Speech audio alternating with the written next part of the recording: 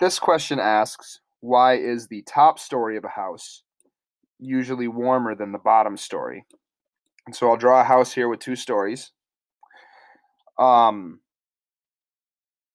When air is heated, its volume increases, and with the increase in volume causes it to be less dense.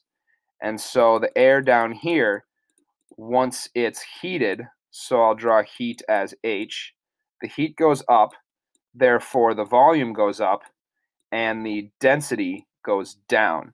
And so the less dense air moves upward, and the more dense air moves downward.